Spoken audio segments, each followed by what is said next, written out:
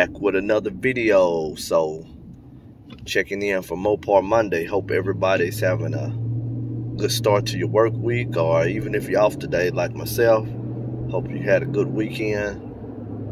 Actually, we had a pretty good weekend. We went to a skating party yesterday, and that was pretty fun. You know, it's good to do stuff with the fam. I might throw a clip of that in here. Might.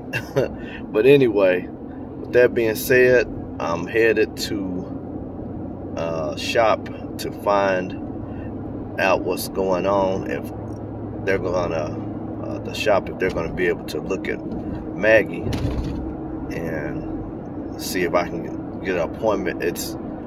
And instead of just calling, because it's hard to really get a hold of these guys. They're always in the shop and they're not by their phones. So I'm gonna just go up here and see what's going on and see, can I get a date to bring Maggie in, because I'm at this point with Maggie. If I can save my motor, I'm gonna save it, but if I can't, then you know, just have to swap it out.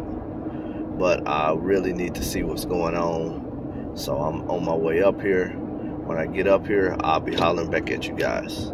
So I'll see you guys in a minute.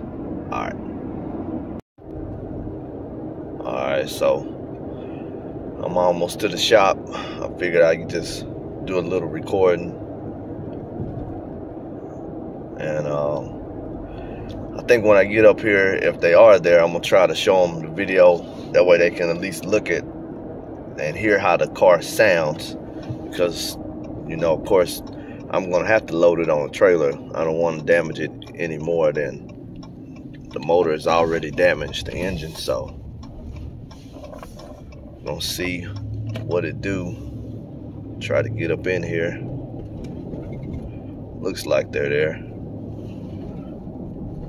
If you in the Nashville area, these are some pretty good guys here on Limestone Road. So just leaving the shop and just looking at the video, they already said what I pretty much knew. They said, you know, of course they have to get it in and look at it, but pretty much it's a done deal. And it's gonna need a motor. So with that being said, swap time. Like I said, whether it's 5.7 or 6.4, really depends on which one I can get the soonest. I need to get the car back on the road. But at the same time, like I said, a lot of the Hemis I've been seeing, man, the mileage has been up like bad. Like I'm talking 191,000, you know, which that's an older style Hemi.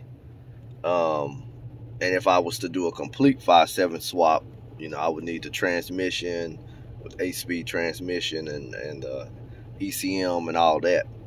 So at this point, like I said, I'm pretty much, I want the 6.4.